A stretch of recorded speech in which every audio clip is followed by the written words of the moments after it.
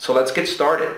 The minimum gear I or you will find that you're going to need is a computer. The computer is going to be the unit that is going to provide pretty much the whole house for your music. It's going to record, it's going to have the software that records music, everything's going to plug into it. You need a computer.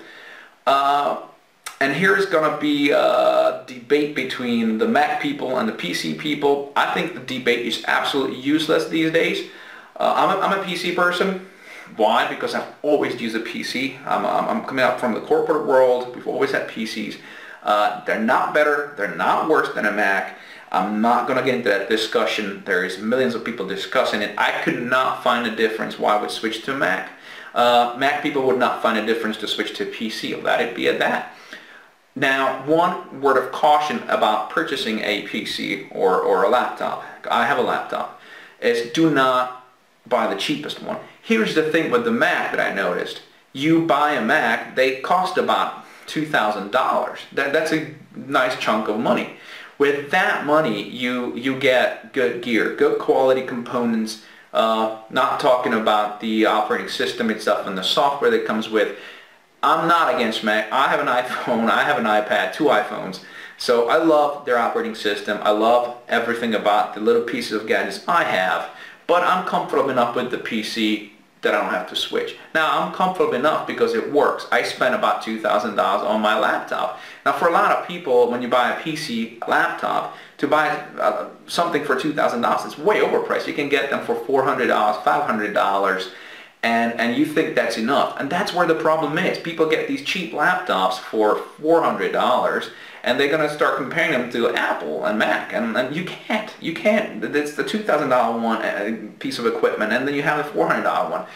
The hardware itself in that laptop for $400 will suck. Will be slow.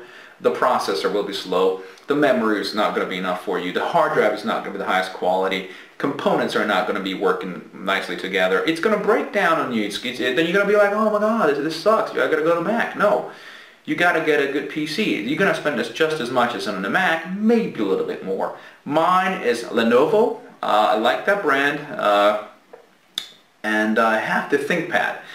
I forget the series, but the important thing is the processor, i7. You could probably get away with i5. Enough memory. Memory is important. I have 8 gigs.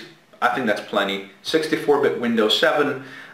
Most of the software runs on it. No need to go any higher than that. Be careful when you still have Vista. I hope nobody still has Vista, because some of the audio recording software will not run on Vista anymore.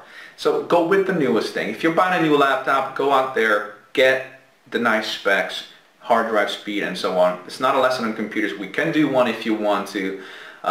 It's just very important. Again, the bottom line is to spend enough money, whether you're buying a PC or a Mac, on a good piece of hardware.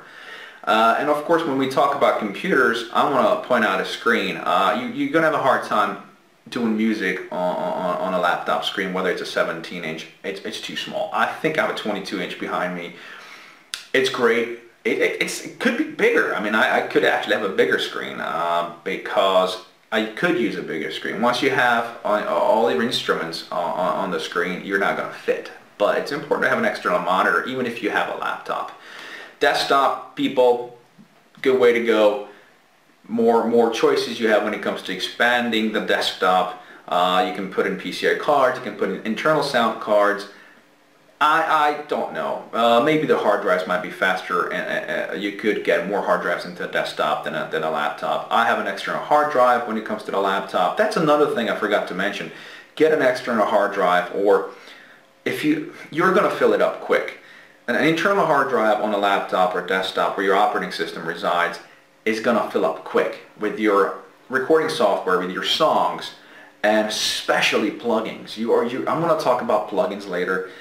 You can't live without. I can't live without them. Once I discovered plugins, amazing. But they're huge. They're like, I don't know, 50 gigs and stuff. So you are going to fill up your hard drive quick. Get an external one.